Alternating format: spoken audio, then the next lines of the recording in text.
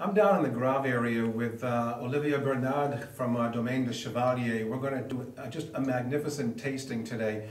For those of you who have not tasted his wines, his reds are they're outstanding. He took over the estate in 1983. He's almost been here for 30 years.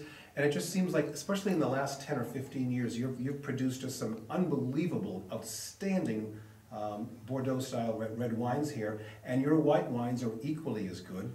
And we have to start with a vintage like 62.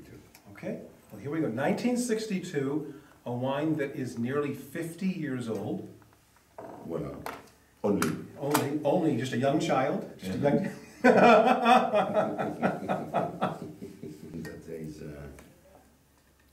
Well, you should take, if you're watching this, you should take some lessons on this. If you happen to have some very old wines, opening them up can take some sensitivity and some skill and some elegance, I guess we should say now.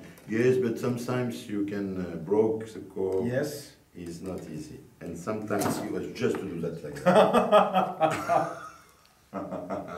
See, now, I wouldn't have had the courage to do that. I was asking you earlier, do you have a history of what the growing season was like in 1962? So 62 was a good vintage.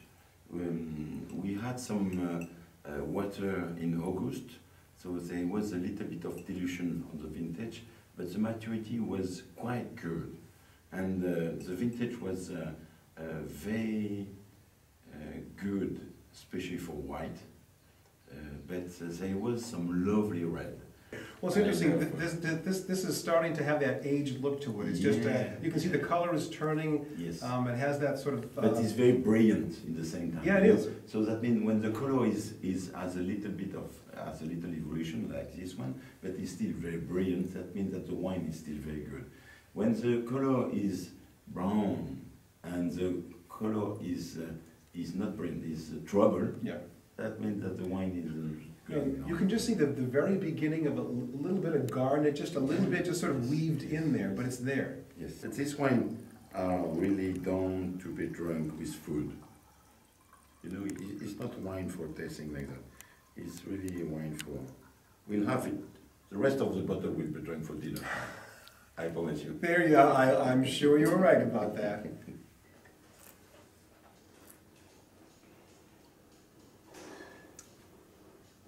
And again, it's not a big wine, especially after 50 years. But there is a lovely complexity, a lovely expression.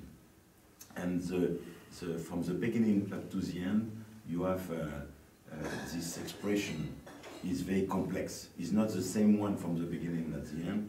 There is a very complex thing. So your models go a different way.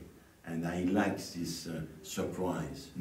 This is just aging beautifully. It's just beautiful. You know, the fruit is still it has personality to it, but you can tell it's becoming mature fruit. It's sort of like, I think I described it. It's almost like a dark raspberry in this that I sense. But there's also the coffee.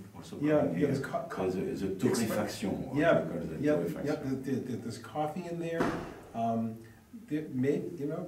Maybe cacao. I was going to say you make kind of a mocha. Yeah, exactly. And I'm almost wondering if there's like a little bit of prune. I mean, there are seasoned fruits in here. Fruits that have rich, maybe fig, maybe prune, but yes. it's but not too much. But no, just a little hint. It's yes, underneath. Yes. And actually, the wonderful thing about a wine like this as it ages is really everything is underneath.